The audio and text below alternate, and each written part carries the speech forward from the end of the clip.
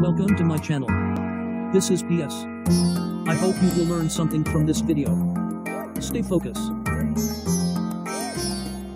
This is the second part of our discussions of compressible fluid flow. In the last video, I explained the simplified processes of compressible flow. If you haven't watched part 1 of this video, I suggest you do. We are done with adiabatic frictionless nozzle. Now, we will be solving problems of adiabatic frictional flow.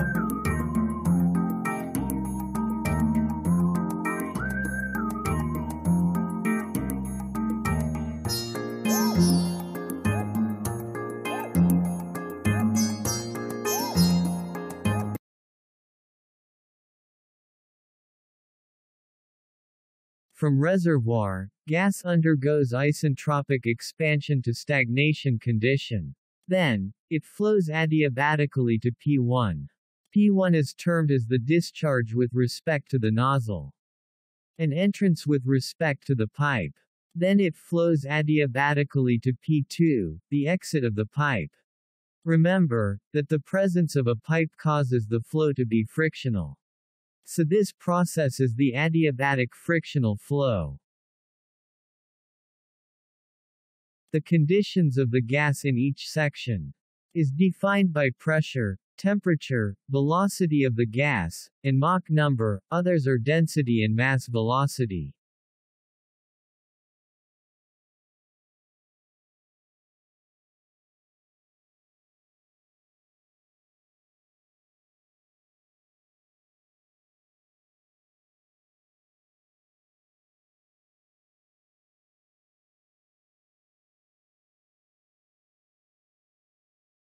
Here are the additional equations for adiabatic frictional flow.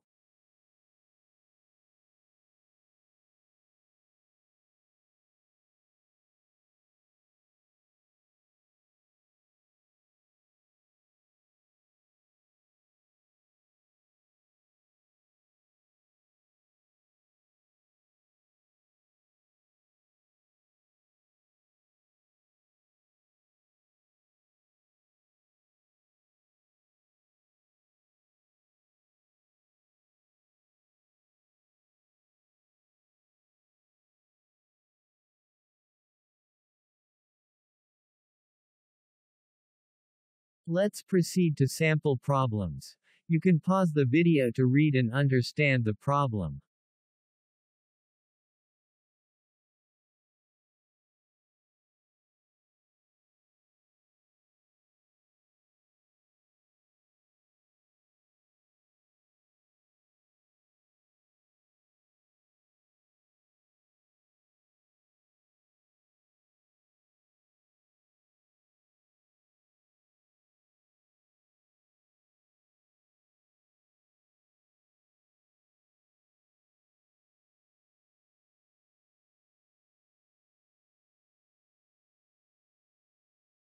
Now, this is the Lmax. Remember that Lmax is the additional length of pipe required to accelerate the flow to sonic velocity from a Mach number m, at a certain point of the pipe.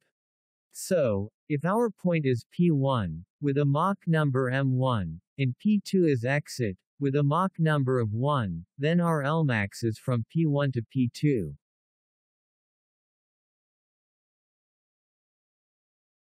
At point P2, we have Mach number equals to 1, so conditions are critical, denoted by asterisk conditions. Finding P2, using the equation of adiabatic frictional flow, we have 0.7735 atmospheres.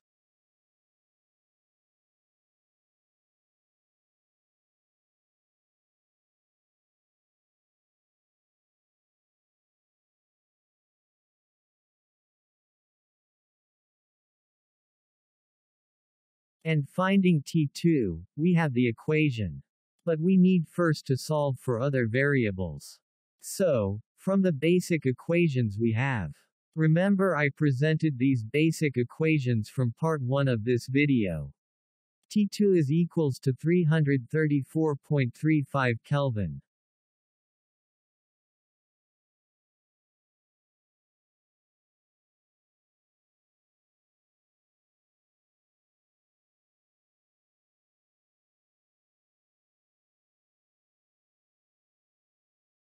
Solving for Lmax, we have the equation. Let's define the variables. M is the pipe entrance Mach number, which is equals to 0.1398. dH is the pipe diameter, which is equals to 0.0266 meters. And F is the friction factor of the pipe. Solving for friction factor, we have solving for Reynolds number, where viscosity is evaluated at bulk temperature. And using ideal gas equation, we have the density.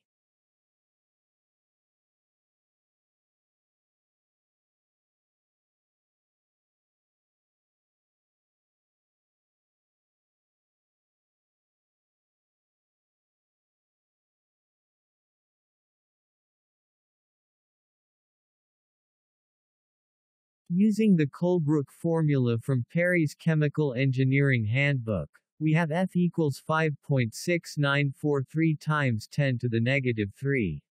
And substitution of all the variables into the equation of Lmax, we now have Lmax equals to 39.5518 meters.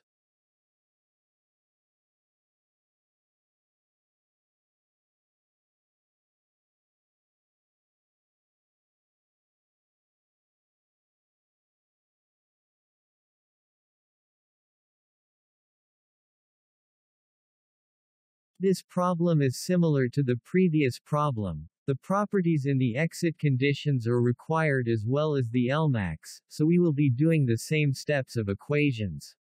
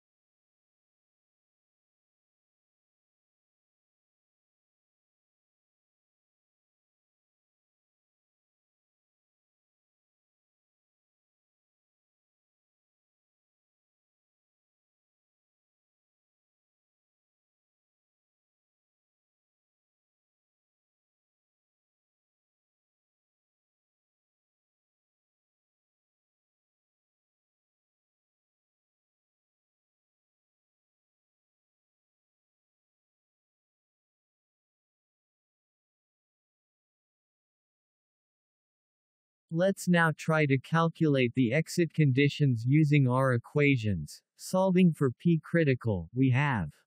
But P1 is unknown, so we have another equation. Still PO is unknown, so we have the equation for PO. Still, we cannot solve PO because we cannot calculate density O. There is no given stagnation condition. So, what we will do is to assume that the reservoir conditions are the same as the entrance conditions P1.